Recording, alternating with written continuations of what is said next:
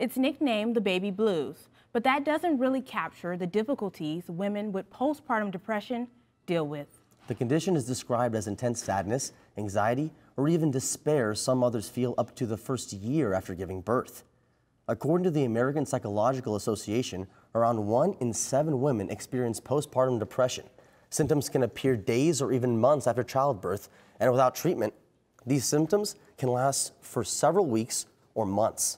Cronkite News reporter Madeleine Holler talked with experts about the condition and how this new drug could help. Who experience postpartum depression often feel alone or misunderstood while dealing with their newfound feelings. For some, it's a challenge to pinpoint that they need help outside of their home. I spoke with professionals who recognize that the FDA's approved postpartum drug is a major medical innovation.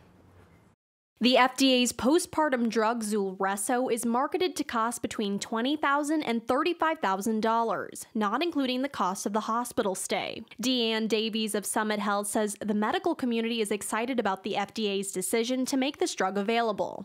We know that some women benefit from being involved in support groups, some benefit from therapy interactions, and some benefit from use of pharmaceuticals. So we are very hopeful. I don't know that this drug is one that we necessarily say is going to fix everything, but it sure does take us down the right road. The drug is administered through IV over a 2.5-day period. Charla Best, Chief Executive Officer of Women's Health Innovations of Arizona, says there is not enough resources with those suffering with postpartum depression in Arizona. A lot of times moms have a hard time kind of talking about what's going on. There's such a stigma associated. So if they talk to their doctor and their doctor doesn't know where to send them, we have created those relationships so that way the doctors know exactly where to send moms. Women's Health Innovations of Arizona was created to better serve men, women, and families, including those who experience mood disorder after pregnancy. The combination of support,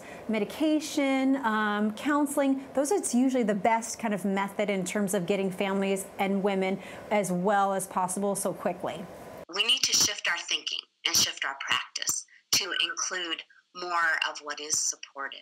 In Arizona, the rate of women who experience postpartum depression fares slightly below the national average at nearly 13%. Based off the clinical trials, the approved drug is said to work within hours opposed to weeks or months. In the broadcast center, Madeleine Holler, Cronkite News.